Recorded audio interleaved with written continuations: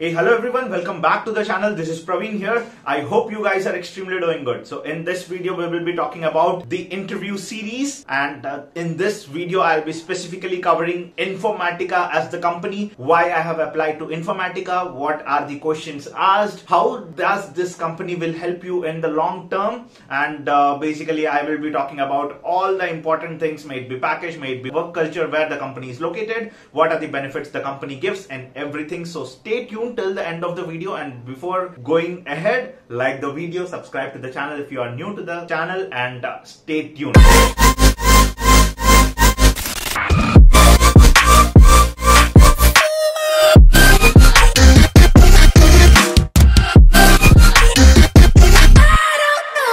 Let's start with the company. And Informatica, a top product-based organization where you will find mainly the ETL flow, data flow, and everything. Informatica deals with mainly data. And yes, in every organization, as I have told you, the DevOps engineers are very much important. So in this company, I was selected as a senior DevOps engineer, and this company is situated in Bangalore.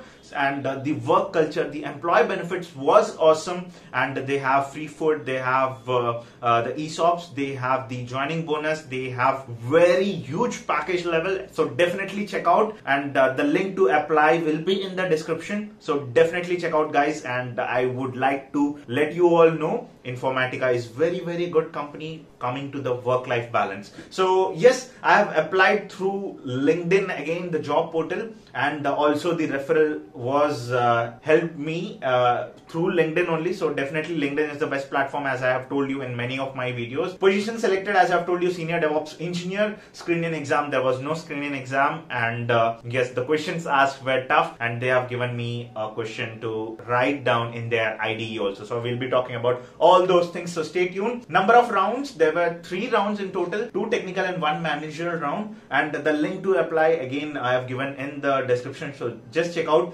Each round duration was 60 to 90 minutes, so make sure you have good internet connectivity, you are stably sitting at your home, relaxed position, and you are making sure to the interviewer that yes, select me boss, and I will be the best candidate for your team, right? Yes, so we'll be moving ahead into the round 1. So the first question was mainly focusing on to the Kubernetes. So what is node affinity, what is pod affinity? Anyways, the introduction and everything will be there. I've skipped that. I'm directly going into the question section, so make sure the video is scripted. So what is node affinity, pod affinity? So basically node affinity ensures that the pods are hosted on the particular nodes. Pod affinity, again, if 2 pods are there and you want to make sure both the pods are on the same node, the pod affinity will be very much helpful. So make sure I will be flashing some screenshots on the screen, so you will be able to understand what is node affinity, what is pod affinity. Based on the match expression and the values, both of them are tied together. So that's how you should be giving the answer to the first question. This is basically a scheduler which will help your Kubernetes pods to scale up and scale down, and HPA we have scale equal to 1, scale equal to 3, minimum equal to 1, maximum equal to 5. So make sure you know all these things. What is master slave configuration in Jenkins setup? So yes, a very detailed answer I have given because I was working as the admin of the Jenkins. So make sure you know this answer very well. And here the next question comes in, how the Jenkins backup is taken. Very much important, because what happens is they will be asking you what is a folder. You need to take the backup, how your Jenkins backup is actually done. So you need to make sure there was a cron job which actually takes up the backup every time. So if you have not seen my shell scripting session and the free bootcamp, so just hit the I button. You will get all the 10 scenarios and you can directly keep in your resume. So how the certificates are added to the load balancer? So certificates are nothing but how you form the URL, right? www.amazon.com, www.youtube.com. So these all endpoints are coming with the certificate,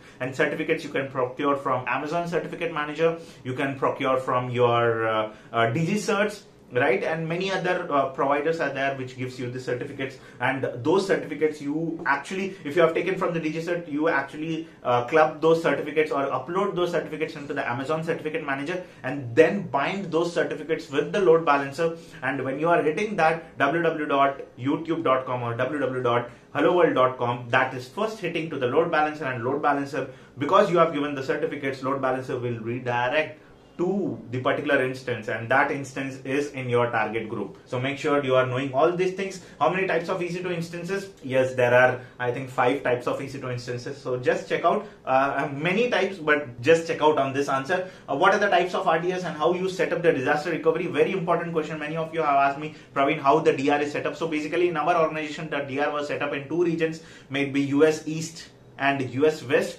and we had the similar architecture in both the regions, and both the regions were having the traffic based on the Route 53, and you will see routing policies, right?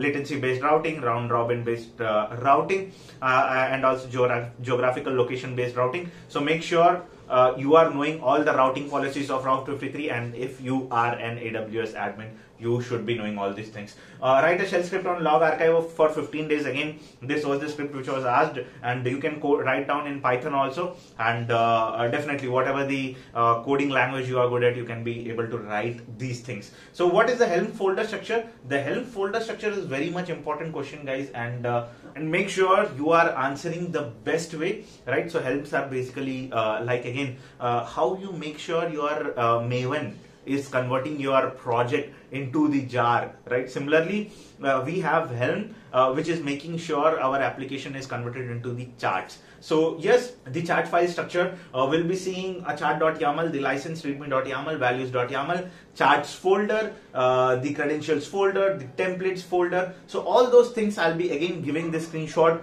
on your video, so you will be able to answer all those things in a particular manner. Values.yaml, the default configurations will be there. Charts are directly containing any charts upon which this chart depends on, right? So make sure you are knowing all these things. I'll be giving them in a screenshot. So what is the difference between replica set and deployment? Very, very much important. So replica set is basically helping your application to scale up, right? So let's take, you have a pod and your application is receiving some 100 amount of traffic at a particular time. Now let's assume that this traffic is tripled. It means 300 times the traffic it is getting received. So then this is replica set based on the traffic or based on the CPU, based on the any point of time to trigger. It will be helping your application to scale up and scale down. So basically at any point of time, these replica sets will make sure your pods are that much at given point of time, right? A deployment is basically a higher level concept that manages replica sets basically and provides your pods with useful features. So deployment is one step ahead with your this thing, replica set, right? So make sure you are knowing all these things because very, very much important, and these are actually the Kubernetes asked questions. Yes, so we'll be going into the next set. What is ingress controller and load balancer? Load balancer is basically your application where your application traffic is controlled. For the Kubernetes, it is ingress controller where based on the context part, based on the port, behind your Kubernetes, the ingress controller will be placed and it will be routing the traffic to the load balancer, and load balancer will be redirecting the traffic into the pods. So it's like 3 layers. First is ingress controller, next is load balancer, next will be your pod. What is private subnet and public subnet in AWS? Yes, very much important. What is proxy and proxy pass in Apache?